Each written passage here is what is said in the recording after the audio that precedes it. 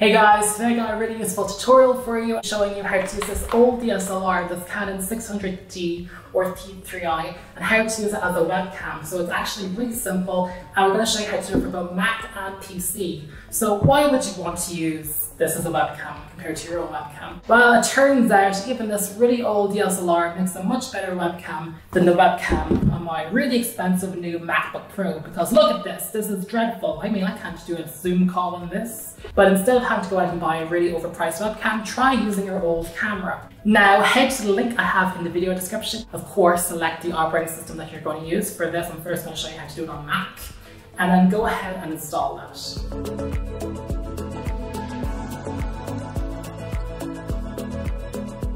Your computer is going to need to reboot. So we're just going to open the side here. We're going to pop in our regular USB cable. I bought one that has the USB-C slot at the end, so I don't have to use a dock. So you're going to pop that in.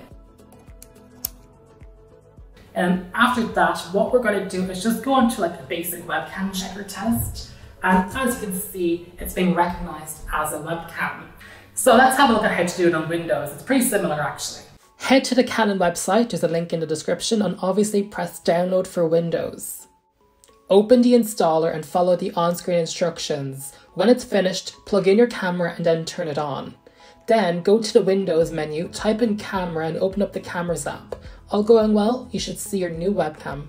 Now, one more thing you probably want to do with this is use it in OBS, so I'm going to show you how to use it in OBS. So I assume you have OBS downloaded and installed, so go ahead and open up OBS. We're going to press Add Scene, Add Video Capture Device.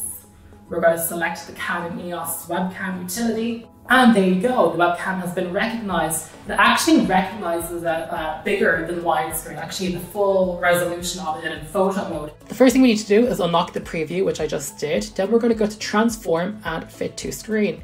We're going to right click and go back to Transform and edit Transform. Now for left and right, enter in 120 each, and for top and bottom, 68.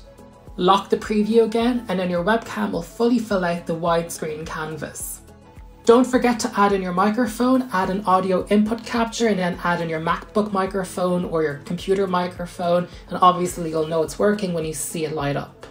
And before you know it, as you can see, it's set up as a webcam. You can record videos in OBS on it, you can stream in OBS on it, and of course you can just use this for Zoom, Skype, and everything else. Now the Mac does have a few feature limits that will not work with FaceTime and select other programs, but it works really well in Chrome and not Safari.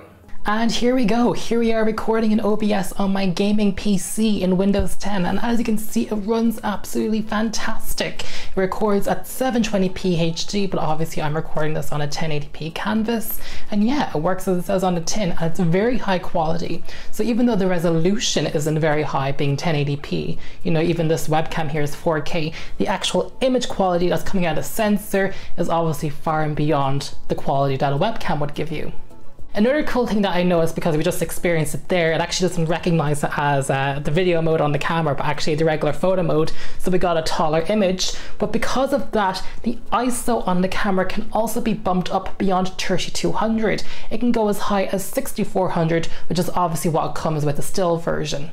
So that's how you can use an old Canon camera like the T3i or 600D on your Mac or PC as a webcam. I hope you guys find that really useful, and of course you can avoid those price gougers who are trying to sell you overpriced webcams. Do not buy an overpriced webcam, just use what you have. And actually the image quality on this is pretty good. I've seen a lot of people put dummy batteries into this. Basically you can plug into a wall like for power forever, and they use the stream stuff, and the quality of it's absolutely phenomenal. You know, it's much better than a MacBook webcam. But thank you guys so much for watching. If this helped you, please subscribe and hit the notification bell, and of course give the video a thumbs up.